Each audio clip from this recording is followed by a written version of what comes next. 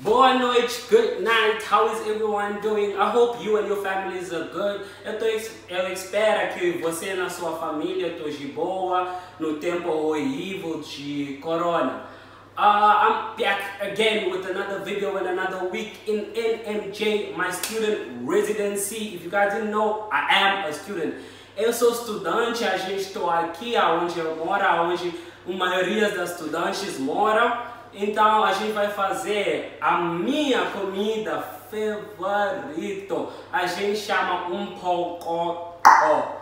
Vocês escutou? Umphokoqho, mas a gente tem a palavra mais fácil. Amasi. I hope you guys like it because I've been saying umphokoqho. I'll be making umphokoqho for you guys and I hope you guys enjoy it. Don't forget to like, subscribe, tell your friend, tell a friend of a friend to actually like and subscribe my video. Thank you so much. Let's get started. I thought it was possible. I thought it was possible. Chasing your dream and starting your life and leaving your parents impossible. Only the vision will keep you alive if you pray hard, my nigga, it's possible. Owning a gift in this world is like holding a camera with turn of it, lot of it. Chasing your dream and starting your life and leaving your parents impossible. Only the vision will keep you alive if you pray hard, my nigga, it's possible. Only the vision will keep you alive if you pray hard, my nigga, it's possible. Owning a gift in this world is like holding a camera with turn of it, lot of it.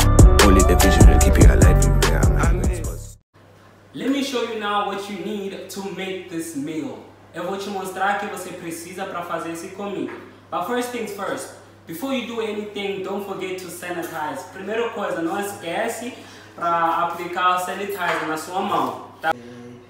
Now let me show you the two most important ingredients you will need to make this. Eu vou te mostrar dois ingredientes que você vai precisar para fazer isso. A primeira, the first one, is maize meal, a farinha de milho. The second one, salt. Segunda é sal. It doesn't need to be sea salt, não precisa para ser o sal de, sei lá, sal grosso. Those are the only two things that you will need to make this meal. Now let's get to the easier, not for me though, / hot part, and let's make it. Vamos fazer agora. A primeira coisa que você precisa é água. Então, você só precisa pouquinho de água. You only need a little amount of water, and that is a bit too much. I think that is perfect. Now, let's go to the stove. First things first, always make sure your stove is hot. Switch it on, turn it on, and put on the water. Wait for the water to boil, and then put some salt. Você tem que colocar água. Depois, quando a água fica bem quentinha, depois você coloca a sal. Então a gente vai esperar até a água ficar quente, depois a gente vai colocar. As you can see, the water is steaming hot. Dá pra ver agora, a água é bem quentinha. It's nice and hot. Agora você coloca sal. Now you put on the salt. You always put it on when the water is nice and hot. Just a bit of salt, you know.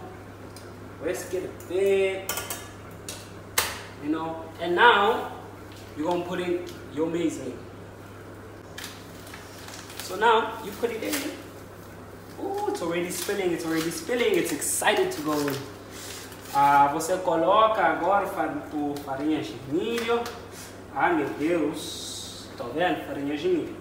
Você coloca. You put it in until this dries up and then you start twisting and turning. Você começar a virar quando você coloca a farinha, esse coisa tem que ficar bem sequinho.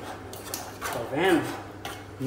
When you see the pot is getting hot and it's not properly dry, you can always add more. Se ele não tá sequinho assim, você tem que colocar mais de farinha de milho.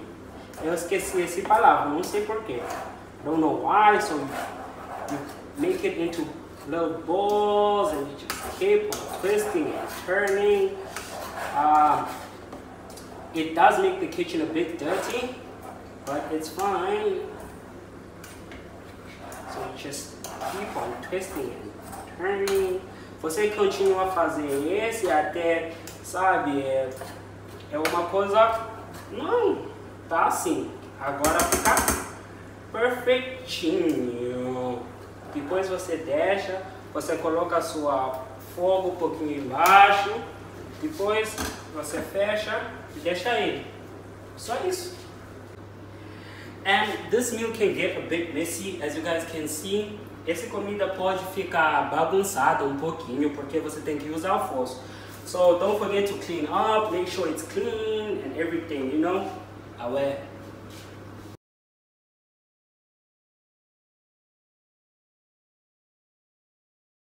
So you have to casually come check up on it sometimes. Algumas vezes você tem que vir para olhar ele. O cheiro tá mudando. The smell is changing, and the color, as you can see, is not changing, but it's coming together pretty nicely. So you have to wait a bit more minutes so that you can take out the white stuff inside. Você tem a parte branquinha dentro, então você tem que esperar até ele ficar certinho. Então fecha, deixa. But as you cook, aqui quando você cozinha, tem a gente porque aonde as estudantes moram, this is where like students live, so there's bound to be other people in the kitchen.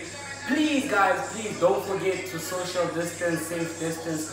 Não esquece para ficar mais longe de uma pessoa. Olha, tem as pessoas aqui. Antes de você tirar, você tem que mexer. Então, mexa um pouquinho com ele. Mix it a bit before you take it out. As you can see, it's steaming hot. And wait for it. Next time you come to check on it, you take it out.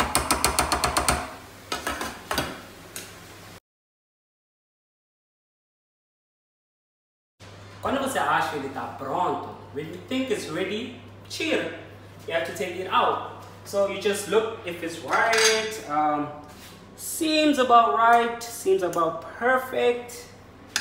You close it, and you out.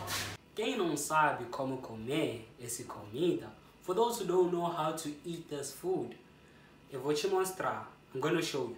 But the first thing is, as usual, since I'm coming from somewhere else, a primeira coisa, usualmente, é sanitizer. Sanitizador, você coloca,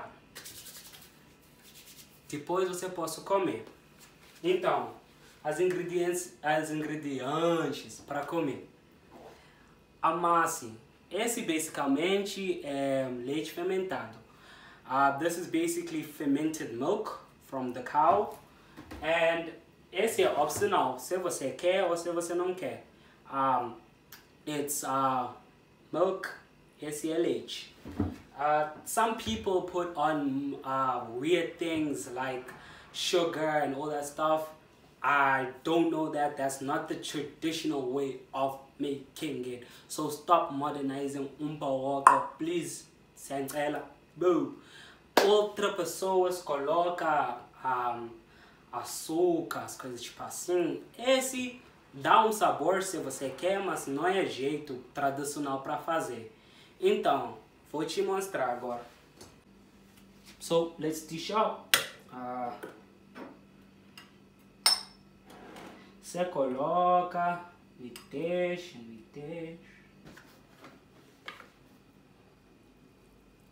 Você coloca esse.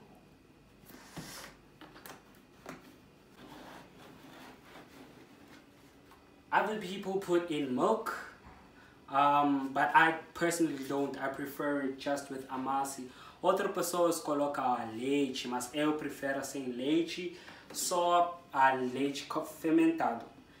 Depois você mexe com ele, ele fica certinho, tá vendo agora? Certinho. Tem que ficar assim. A água da leite tem que entrar todo. You have to stir it and make sure that the water reaches the bottom. And then, ready to eat. Voila!